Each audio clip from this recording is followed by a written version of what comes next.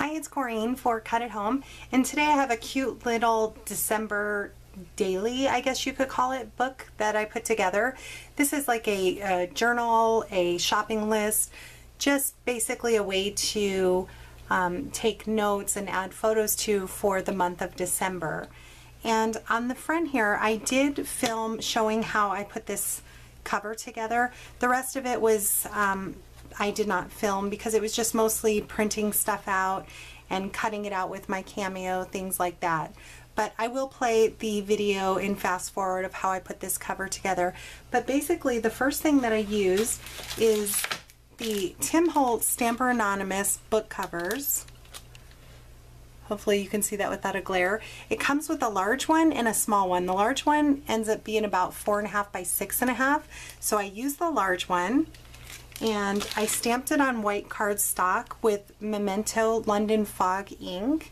And then I went around the edges and the entire thing with Black Soot Distress ink with a mini ink blender by Tim Holtz. I did the back cover the same as well. I just left it blank.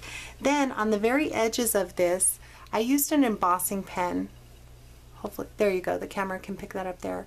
I used an embossing pen that I got years ago in the stamp department, I believe at Joann's, maybe at Michael's. And this is by Zig. It's called an emboss writer, and it basically has Versamark ink in it. So I just ran that around the edges, and I used some silver embossing powder and heat set that with my heat tool.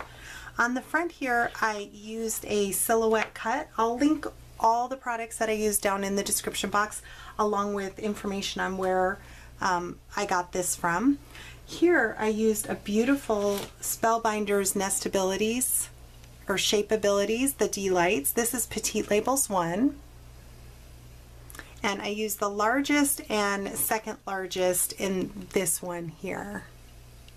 So I cut out 3 layers of thin chipboard to place behind that and once I had the chipboard together, you could see the raw chipboard. So I went around the edges of the chipboard with Distress Paint and Walnut Stain.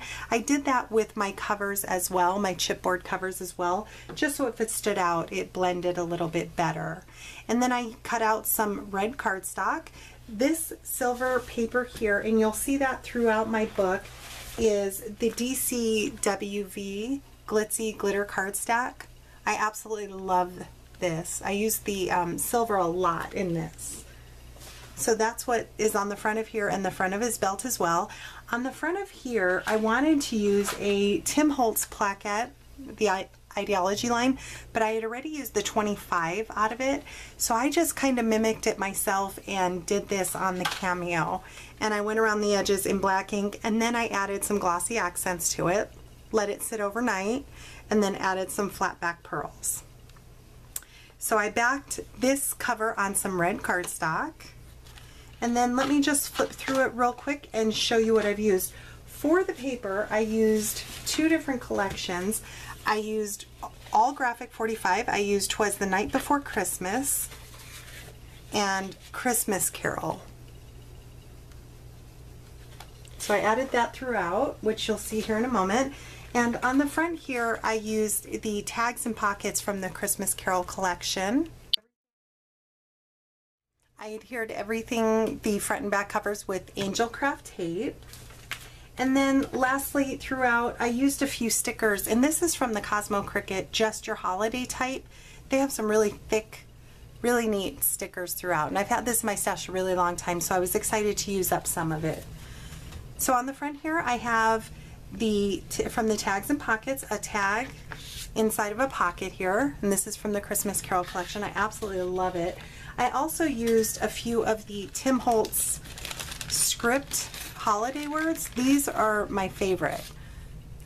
He has, I believe, 17 of them. Here is the word jingle, and then I added some of that glitter paper and the red cardstock, added a few banners here.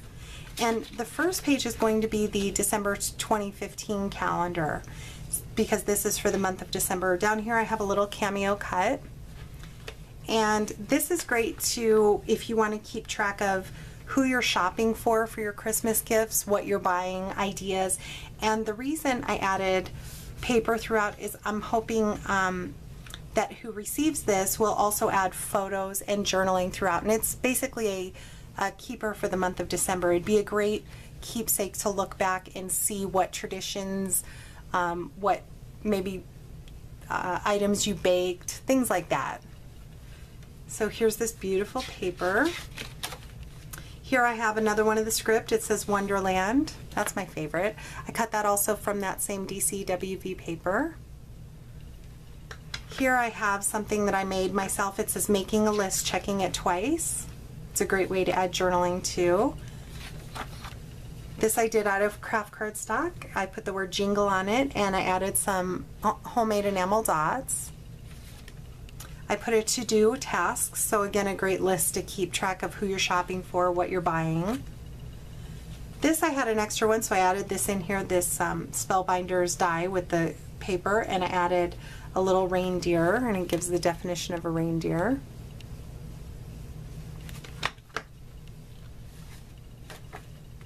This one says believe.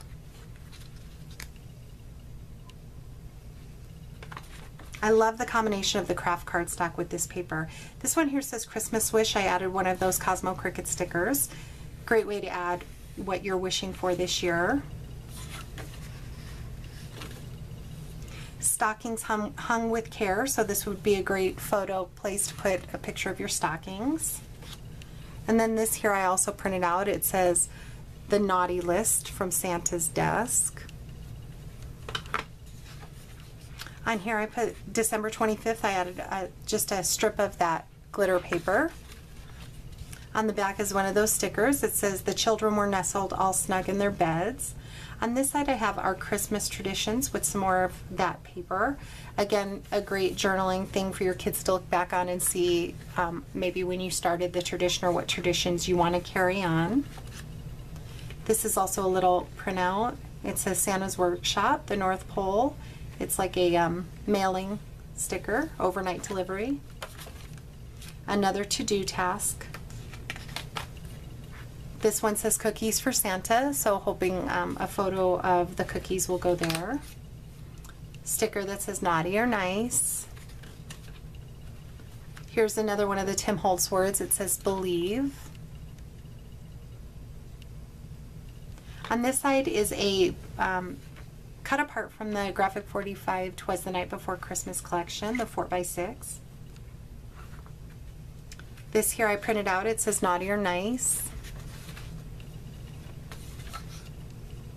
This one says family photo, so it's a perfect spot for a family photo. And up here it says blessed in the tab. I made these tabs myself, this in the silhouette. Another list. This one here says a holly jolly Christmas. This is an Allie Edwards stamp. I added some more of that paper and a few more enamel dots. On this side is a snow sticker. This one here is a receipt for sleigh fuel for December 25th. On this one here I put for a photo for your Christmas tree. On the back it says oh Christmas tree. And then I added another one of those 25s that I have glossy accents on. A few of the postcards from the Christmas Carol collection.